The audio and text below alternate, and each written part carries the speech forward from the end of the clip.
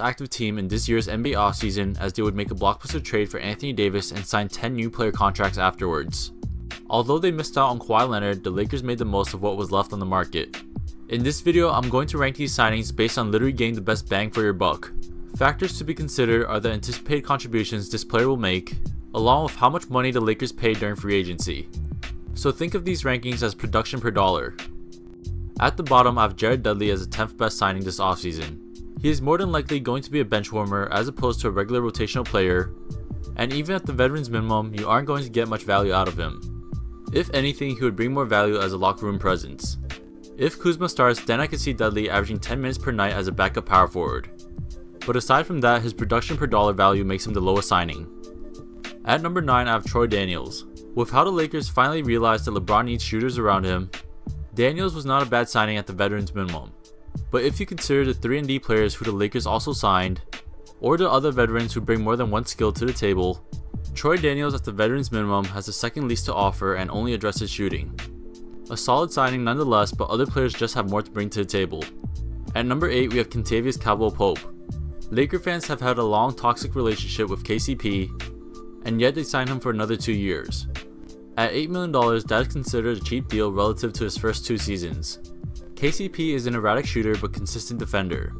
He will definitely be getting some serious playing time again, but this time it will be off the bench behind Danny Green. Although KCP might be better than some players listed ahead of him, his $8 million contract doesn't make him much of a bargain. But at number 7, we have the first bargain in Quinn Cook. He was one of the best point guards to come off the bench last postseason as a potent scorer and a floor general as well.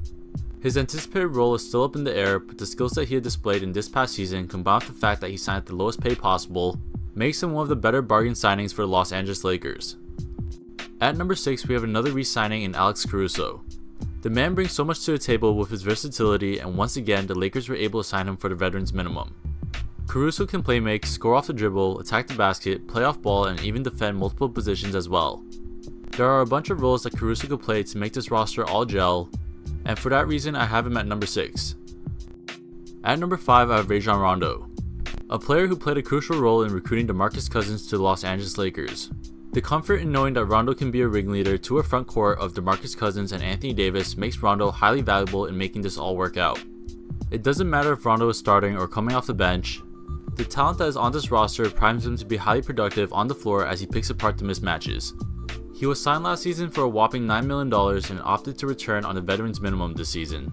I'm expecting big things from Rondo even at such a cheap deal. Another returning player who cracked the top 5 is JaVale McGee at number 4. McGee had one of the best seasons of his career with the Lakers and garnered a lot of attention entering free agency. For him to return to the Los Angeles Lakers on a 2-year, $8 million deal is already great enough, but when you consider the fact that he'll likely be starting at center for the time being alongside Anthony Davis, the Lakers got a major steal in this one. Not just for this year, but for the next as well. In the event Cousins actually successfully lands a large deal, McGee and Davis will be a nightmare backcourt for any opposing team, and each should easily combine for 5 blocks per night. At number 3, I have the Lakers' most expensive signing in Danny Green. Did the Lakers overpay for Danny Green? Of course. At $15 million, that is close to the territory of signing a potential all-star. But the fact that Green is the prototypical player to play alongside LeBron James, and the fact that he came off a career-high shooting year, I anticipate Green to have a highly efficient year with the Lakers and to be the primary defender guarding the best wing on the opposing team. At $15 million, he isn't going to give you the production you would see on the stat sheet, but he would make LeBron and Anthony Davis' life so much easier with the intangible things he has to offer. At number 2, I have DeMarcus Cousins, who might catch some people off guard. We all know of his backstory as a former superstar and how he signed for only the veterans minimum this offseason. But we also have to acknowledge the uncertainty that comes with Cousins as well. This makes 2 major injuries he had to deal with in this past season, and even when healthy, Cousins brings defensive concerns. Obviously, I'm rooting for him to make a full recovery and eventually be the Lakers starting center moving forward, but we can't lie to ourselves and say that Cousins is not a bit of a forced fit. Best case scenario, Cousins is just so overwhelming on the offensive end that it softens his inefficiencies on defense. If that is the case, having one of the best scoring centers for the veterans minimum should be number 1 on this list. But once again, it's the uncertainty that Cousins will be able to play 82 games injury free that has him at number 2. So that means finally at number 1 we have Avery Bradley, who was the Lakers' most recent signing at 2 years, $10 million. In my opinion, Bradley was the most underrated signing for the Los Angeles Lakers this offseason. He is equally as good as a complementary player to LeBron James as Danny Green is, He is a 3-and-D combo guard who could generate his own offense, playmake if needed, and is only 28 years old. We just saw his former teammate Patrick Beverley sign for a 3-year, $40 million contract. And the case could be made that Avery Bradley is even better. At 28 years old, Bradley still has so much left in the tank and should be heavily considered to start.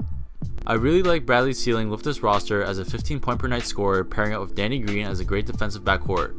At the price he signed, the Lakers got the most bang for their buck without any questions attached. But that's it for the video. Let me know in the comments whether or not you agree with this list. If not, let me know how you would rank these. And who is the most underrated Lakers signing in the 2019 NBA free agency. That's it for the video. Take it easy, guys.